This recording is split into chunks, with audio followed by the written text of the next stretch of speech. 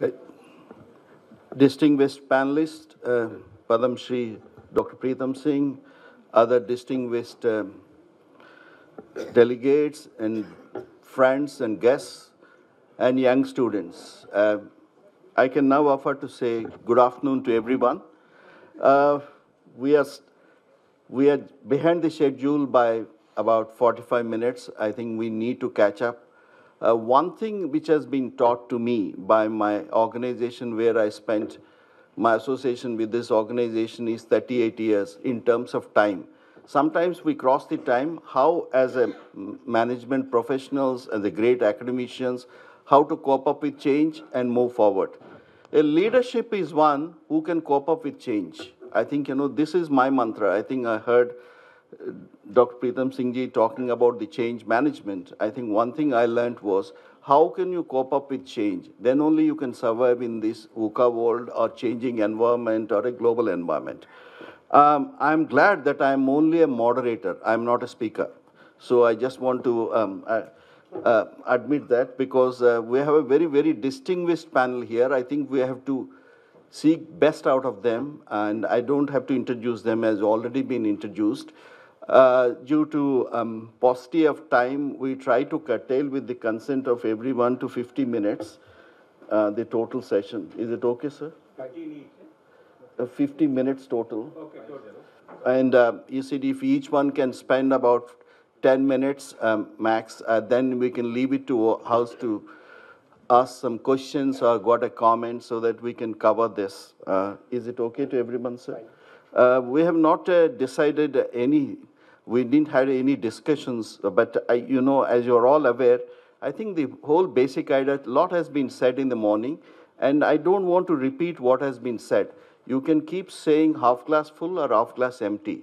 Why we don't figure very much in the top 100 business schools in India or in the globally, why when only few have been acclaimed? I think Dr. Krishnan has given a paper where he's talked about as internationally acclaimed. We had at least 3 of us in the first 60. I'm not getting into that, but the fact remains there is always scope to improve and how to keep changing our whole approach, both in terms of leadership at the academic level as far as in the outlook of the corporate. When we are talking about, firstly, I need to also commend Subrato for taking this initiative. As been said earlier, there are a lot of forums, whether All India Management Association used to do it for many years, Directors Conclave, and then NHRD has started doing it, and many other associations and organizations, including Dr. Devi Singh has called me once to IIM Lucknow when they're having AIMS conference and all. We have been talked in many forums. I think the most important is we have to translate that into action. Time has come. We need to really get into action rather than talking it, this can be done. And no one can be blamed for the current environment because today the topic we are talking about, how do you co-create a curriculum which is more which meets the requirements of all the stakeholders, be it academicians, be it business, be it students, be it the organizations, be it the government, and so on. So all the key stakeholders, how do you co-create that? I think there are many attempts have been made. A small, I think, where I have been involved. Partly, I think it has started with my colleague and distinguished friend Santrup Mishra when he was the national president with Dr. Preetham Singh in MDI. We started for the first time a business-oriented approach to this whole curriculum. What is the industry requires? What is the academia can support? How do you make it happen? There was a collaboration we started with a bang, but it is not in the same status today for many other reasons. I don't want to blame anyone. Partly industry is responsible, partly academia is responsible, change of leadership, change of approach, change of attitudes, and many things have happened. But I think a time has come. I think we need to do this. I just want to take only one thing because this is my favorite subject. I'm not saying when we start, 2 things I just want to highlight it and leave it there. One is in industrial relations. I think, when you're talking about industrial relations, any professor or any curriculum I see it, I've been, I don't want to name the institute, you can figure out. I've attended in 1988 a session taking a placement from one of the most reputed HR institutions in India. I've asked one question at that time, 87, I think. It was, what is the difference between HRD and human resources and what is personal management? Everybody has done it brilliantly. All 34 students I've interviewed have given only one type of answer. The next question I asked is said about strike. Said, no, we don't focus on strike because we are not looking for careers in industrial relations. I think what is important today, I think it is not IR, it is not HR, it is not OD, it is not LD.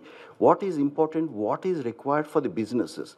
Many top Indian organizations who have nothing to do with the so-called union and union management or blue-collar workmen are suffering because they don't know how to handle it. In the hospitals I have seen, we have a very talented HR professionals. Just to give an example, they don't know when the junior doctors go on strike how to handle it because we are not being taught. So the reason is, I think the business orientation is important. What is academicians can do, what business leaders can do, it's important. Any academician, I'm saying with due respect, when I started learning and M&A, I know I only have done many mergers and acquisitions, integrations, but I never had the concept. I was trying to teach in one of the institutes, Great Lakes University, on M&A. When I went there, Bala was there. He said, spend time with the academician. When I started spending time with him, I understand. I know what to do it, how to do it, but I don't know why to do it, what is the structure, what is the disciplined approach, what are the types of mergers and acquisitions, how you can segment it, how can you approach it. It has given a learning. So I think concepts, theory is important, but how do you translate that concept and theories to meet the business requirements, which keep changing from time to time? I think, in 70s we started a career. It is HR means it's more employee relations and welfare administration. It has gone through a major changes, which is very good. Globalization, economic liberalization. But a time has come, this is a cycle. There's some requirements come back. If you ignore it, you are not a holistic business leader who can meet the requirements. So I think, this is one aspect, either be it in a merger. So a person who has done a strike can give you can you give the practical storytelling or experiential learning.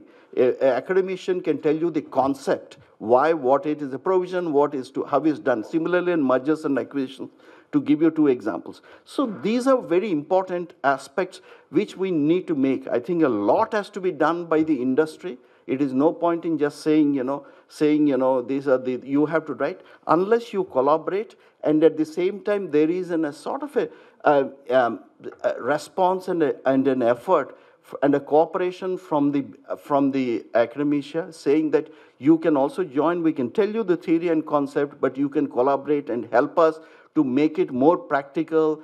When I said cope up with change is constant, has been said, change is dynamic. So how do you make those changes addressed? There are many things I don't want to get into.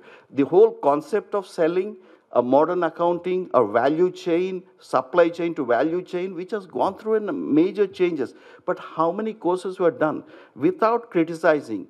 When I was involved with an FMCG for 35 years, when we used to go and recruit for GlaxoSmithKline Consumer, we were looking specifically people in MBA marketing from Ahmedabad or Calcutta in the area of sales.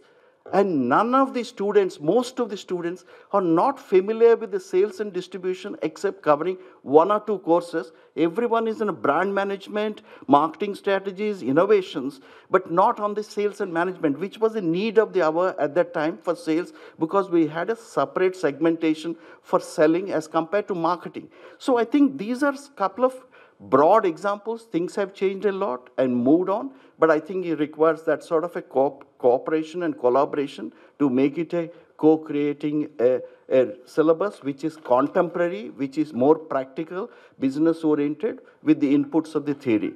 With these few words, I would like to hand over. I have not decided, sir, if I can submit one of the academicians can start and then industry will come. Is it okay, sir? I think, can I request Professor Devi Singh? Thank you. So D and D have got affiliations.